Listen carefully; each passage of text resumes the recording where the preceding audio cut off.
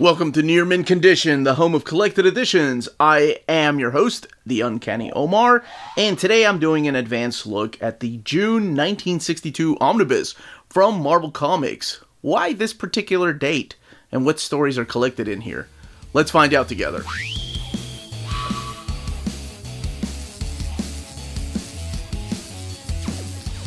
Before getting started, I want to give a huge thank you to David Gabriel and the fine folks at Marvel for sending us an advanced copy of this omnibus. This omnibus is due out in the direct market and book market on May 31st or June 1st, depending on where you get your books. So speaking of book market, that's exactly the cover we're looking at here. This is the cover by Javier Rodriguez, and on the left-hand side is the cover to Steve Ditko's unused Amazing Fantasy number 15. I think later on they used it for the cover to Superior Spider-Man, the first OHC. It was the variant cover. But we've seen that cover recently, or at least in recent years. But yes, that's the unused cover for Amazing Fantasy 15, and that is your direct market cover. So that's the one that's only available at places like cheapgraphicnovels.com, Walt's Comic Shop, In Stock Trades, DCBS, Dying Breed Collectors, Organic Price Books, or Reed's Comics, depending on where you get your books. Everything else on the inside is exactly the same. But I love this Rodriguez cover. He did the one for the August 1961. And here is the spine. June 1962. The classic cover to Amazing Fantasy number 15 right there.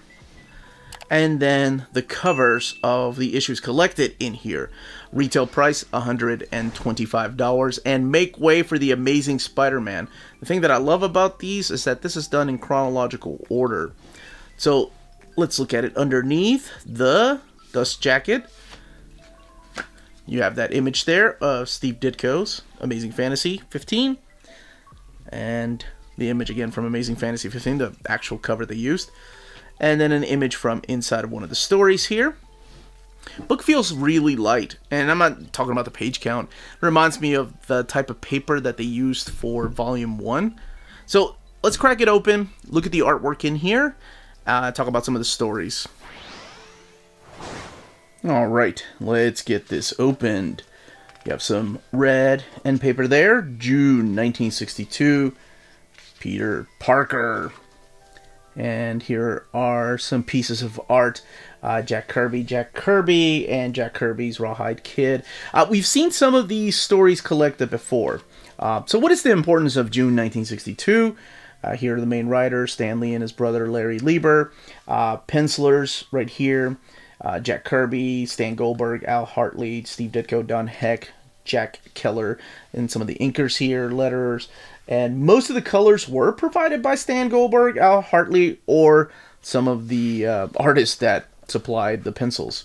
Here's your table of contents, and this is the most important thing to note. Much like the very first volume of August 1961, it is important to note that this omnibus features comics released by Marvel in June of 1962. Of course, it's a celebration of Spider-Man's 60th anniversary, but note that the cover date listed on each issue's cover was not the date the issue was actually released. So some of these will show July or August, but they were released in June of 1962.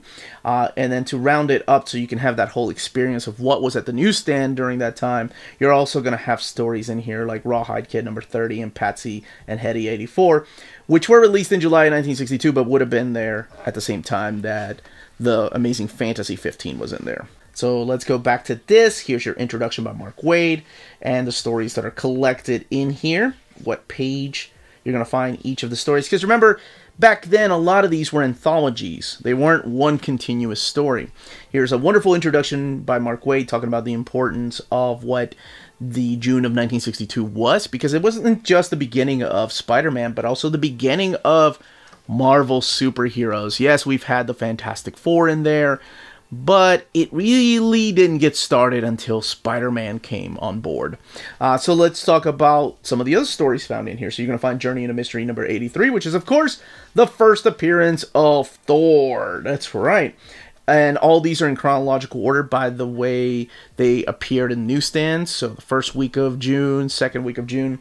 But at the same time, that's crazy. I was just talking to my oldest daughter about this, that at one time you were able to find both the first appearance of Thor and the first appearance of Spider-Man at the newsstand. That is nuts. So collecting Amazing Fantasy 15, Tales to Astonish, number 35, which of course is the first appearance of Ant-Man. He had appeared before, but, well, we'll talk about that when we get there. Then we also have Life with Millie, number 18, Patsy Walker, number 102, Kit Colt Outlaw, 106, Fantastic Four, number 6, Linda Carter, Student Nurse, number 7, Millie the Model, number 110, Strange Tales, number 100, Tales of Suspense, 33, Love Romance, 101, Incredible Hulk, number 3, Gunsmoke Western, 72, Patsy and Hetty, 84, and Rawhide Kid, number 30. Holy crap, like, some of these are collected for the first time in a collected edition. A lot of these, I'm sure, probably are like, oh, I already have that in the Thor Omnibus and the Thor Epic Collection, Thor Masterwork, been there, done that. But I can't remember stories like this here have been collected. This is The Perfect Crime. It is written by Stan Lee, and the script is done by Larry Lieber, and it's drawn by Don Heck. So, I can't remember if stories like this were collected, because they're not in the Thor volume number 1, because, well, it doesn't feature Thor, but since that magazine, Journey into Mystery number 83, was an anthology, it's collected in here for complete's sake. Now, of course, this story right here by Steve Ditko has been collected. I love this story, When the Jungle Sleeps, has been collected in the Master of Suspense Steve Ditko Omnibus. I think it's in volume 2. So some of the stories have been collected here, even in Omnibus format, like the Jack Kirby Monster Bus, 2 volumes. But here's Amazing Fantasy number 15, and it's pretty much just the 2 chapters that introduces Spider-Man to the world. And then you have the Bell Ringer story arc in here. But the importance of this is, of course, Spider-Man. So here we have a character that was due to fail because, well, at the time, DC, believe it or not, was actually publishing Marvel Comics. So it's their whole history behind all of this. And, you know, they didn't want Marvel Comics to compete with their superhero line. But they also liked money. So it was kind of a catch-22. It's like, what do? Do you let the competition that, you know, they're okay to print their goofy romance books or their westerns or their teenage books, but can they print superhero books? So it's interesting to see how much they were against this, because there were so many things going against Spider-Man. He was wearing a mask. You can see his face. He's a teenager. Teenagers aren't superheroes. Teenagers are sidekicks. He was skinny. Superheroes are supposed to be muscular. Super muscular in some instances. But it worked, because the fans demanded more Spider-Man. So in this magazine, Amazing Fantasy number 15, I talked a little bit about it when I did an Amazing Fantasy overview, the Omnibus overview, or of course Amazing Spider-Man Volume 1. The magazine was getting canceled, so these stories are going to be long gone and forgotten. I love this story too, The Bell Ringer, about a man that just rang a bell on this little island and it's burning down, and, well, he just disappears. These are in the Steve Ditko Master of Suspense Omnis. But that's all she wrote. People demanded more superhero stories. So that's what Marvel decided to give them. And in 1 month, we got Thor. We got the return of Hank Pym. Now, Hank Pym had previously appeared in, what was it, Tales to Astonish 27, I want to say. But they brought him back in this with a costume and now with new powers. Able to control ants and also shrink himself down to ant size. And they made him into a bona fide hero. So now we have Thor, we have Spider-Man, we have Ant-Man, and of course we had the Fantastic Four, and we had the Hulk previously. But the Hulk wasn't really a superhero book. It wasn't until... Here, let's skip some. Let's look at some of this other goodness in here. It wasn't until Hulk number 3 that they established, oh, no, he's a superhero. As a matter of fact, we're going to shift the focus of all our books. So books like Kathy, unfortunately, you know, they got the Axe, or Tales of Suspense became eventually more of a focus book on Iron Man and Captain America. Strange Tales, of course, eventually became the Doctor Strange book. So books were getting shifted. I mean, we saw this in the history of comics before. We've seen it with EC Comics. Let's talk about some of these things that have never been collected, though, like Kathy. This, of course, is Kathy number 18. But just look at the restoration that went into this. The color palettes they're using. And what's interesting about this, I had no idea. I think when I read the first August 1961 Omnibus, I noticed it. But it was so much more noticeable here, is that there was such a connection between the creators and their fans. Like, creators were sending out, you know, messages to the fans like, oh, please create costumes and hairstyles for our characters. And the fans would write back with designs for costumes and hairstyles, which is crazy. And then they were credited in the comic book. I mean, there are panels, like every one of her shoes are created by these ladies that wrote in. Now, I don't know if, you know, some of them were made up or not. I don't know. I wasn't working at Marvel during this time, or now, rather. But, you know, it's just really cool. We don't have that. Like, I felt so special voting for the freaking DC versus Marvel. Like, that made me so connected to comics when I was a kid. I'm like, I have a voice. But to actually have my designs on a character, like, I wonder if we could ever have things like this now. It's weird. I mean, it is definitely products of their times, right? So yes, this is Kathy, which is kind of like your Archie books. Of course, Patsy Walker, who has had an interesting history, not just because of the stories in here, but also what ends up happening to her and Hellcat and all of that. But it's interesting that that's also part of her origin. But a lot of the artwork in here, this is Sam Goldberg, I believe, doing this right here. Or Stan Goldberg, sorry.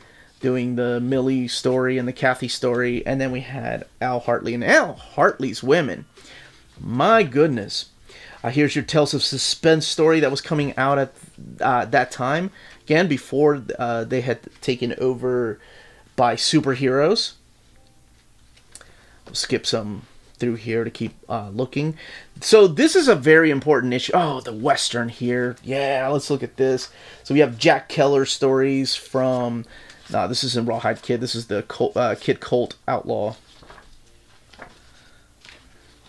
So you have Kid Colt Outlaw here. This is number 106. So, I mean, Westerns were still selling. I mean, we were past issue 100. We're lucky today if we get a comic book. I think we consider it as success if it's over 24 issues. That means it's 2 years that it's been printed. Westerns were just a thing. They were everywhere on television.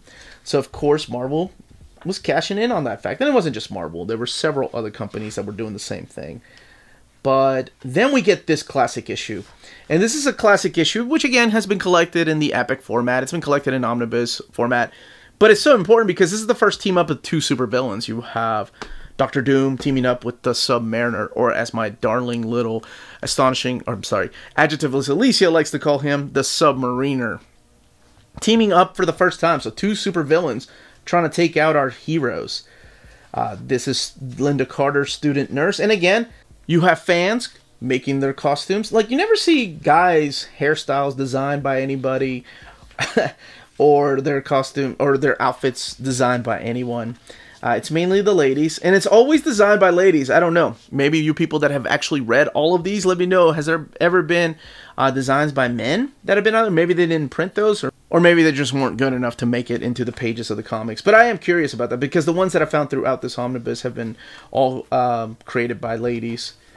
So this is the type of stories, the restoration. You've seen this one here in the Warren, what was it called? Warren Love and War Omnibus. This is when I was like, man, Jack Kirby could draw some ladies. Let me see if I can find it. Yeah, Love and Romance. When you have Vince Colletta doing the inks, my goodness, look at that. That is one fine looking lady right there. Woo! Hubba hubba, as they used to say. Oh my gosh, I am showing my age. But yeah, something different about his art back then. And then, of course, here's the Hulk, where he fights the ringmaster in his circus, where he is a bona fide superhero after this issue. So it was like Marvel was shifting the view of their characters and was focusing less and less on westerns and love stories. And as the months would continue, by the time we get to 1963, most of these books are gone and everything is now superheroes, because that's what people were reading. And of course it's a business, so that's what would sell and that's what you would put out. Here's Rawhide Kid, but looking at this Jack Kirby stuff of Rawhide Kid, like, this is the kind of collection I want. This is, like, if I had to pick one, yeah, it would be great to look at some of the Patsy Walker or Linda Carter Student Nurse to get oversized hardcover. But honestly, I'd have to go with Rawhide Kid. Like, I think his art is just awesome, and it's so different in this type of setting. You know, this is a Western compared to, like, a lot of the monsters that he liked to draw, or, of course, the superheroes that I was used to. I just think it's freaking awesome, and the amount of restoration that they did and attention to detail to each line, yeah. You know, say what you will, this isn't a book for everybody, of course, but I know there's several people that got excited over August 1961, a lot of the stories that have been touched up and restored, and this is the exact same thing. As far as the extras, in the back, we do have some of the extras that we've already seen. We've seen the previously unused cover here where Jack Kirby drew too many rock monsters, so they were like, hey, tone it back. We want to focus on Thor. We have some original artwork from Journey into Mystery, Amazing Fantasy. Again, things that you've seen. But yes, this is in celebration of course, Spider-Man. 60 years of Spider-Man. Crazy. And some more Amazing Fantasy original artwork. Can you imagine owning that? The freaking money that people are charging now for original art is nuts. Like, somebody has the original art. This is crazy. To the Bell Ringer, because it was only 3 pages long. Let's keep going through here. Tales to Astonish 35. The return of Ant-Man, of course. Now, is there going to be an Ant-Man Epic Volume 2? I think most of... I've hinted at it for a while now, but I think most of you probably know the answer to that. It's kind of been leaked. But stay tuned to the channel to see the rest of the Epic collections coming out from January to April of next year. Here's some original artwork from Love Romance 101. Of course, this is Jack Kirby.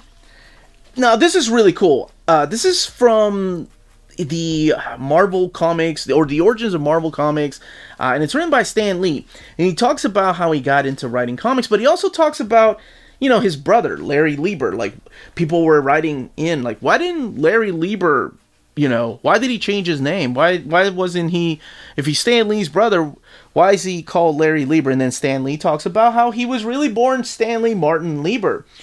And it was him that changed his name to Stanley. And he talks about why. He talks about his time in the service.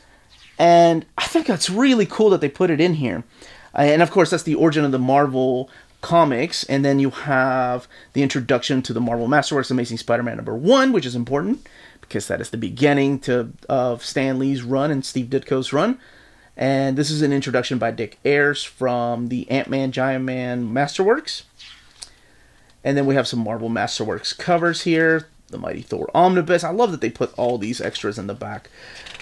So this book has 520 pages. Let's look at the binding. Here's the variant cover. And of course, the Marvel June 1962 Omnibus. And the little cover key here to tell you who each of these characters are. Again, drawn by Javier Rodriguez. Let's take a look at the binding. Just like August 1961, the book was printed at the iMac printer in Turkey, and this retails for $125 and has 520 pages. It is sewn binding, and here's what the eye looks like. Now, as far as the paper quality, it's the exact same paper that they use for Volume 1. The thickness, it feels different than the paper that they're using for most of their modern Omnis, or just Omnis that they're printing at the iMac printer. As a matter of fact, it's identical, like the weight of this to 1961. The only difference is, like, this is actually using a glossy dust jacket, whereas this is just flat. There's no glossiness to it. So I wish they had gone back to this instead of this, because I'm just so used to everything being printed in like this. But that is it. That is June 1962. Just out of curiosity, like I said this the last time, I think, But I would love a March 1978 collection of Marvel comics and then DC and everything else that was printed at the time, because that was, you know, month and date that I was born. I was curious, like, to anybody out there in the comment section, let me know, you know, what month and year you want collected in an omnibus format to just signify, like, the month and year you were born. And if you don't want to date yourself, just leave me the month. Well, no, that wouldn't make any sense. That's kind of stupid. Forget that last part. That, as they say, is that. If you're interested in purchasing this omnibus, don't forget to check out our sponsor, cheapgraphicnovels.com, your online home for graphic novels and collected editions up to 50% off cover price. They have excellent shipping and prompt and helpful service. Check out their bargain deals for up to 90% off cover price. And don't forget that CGN also takes pre-orders. That way you don't miss out on the hottest releases. And they are currently running a special promotion for you Minties. If you're a first-time customer, after receiving your order confirmation email, reply back to that email and let them know Near Mint Condition sent you their way. They will then apply a free shipping promotional credit to your next order in the US. Cheap Graphic Novels, your source for the hottest books with the kind of deep discount, quality shipping, and customer service that will keep you coming back for more. And that was the content, the page count, and build of this omnibus. Let me know in the comments down below if you are picking this up. If any of the stories in here interest you enough to see a complete omnibus of those particular characters or stories runs, like Millie the Model or Rawhide Kid. I'd love to see a lot of these Western stories collected. But honestly, with the restoration that went into this, I'd take a Millie the Model omnibus. Anyway, leave those comments down below, questions down below. Don't forget to smash that like button. And more importantly, everyone stay healthy and safe out there. Much love.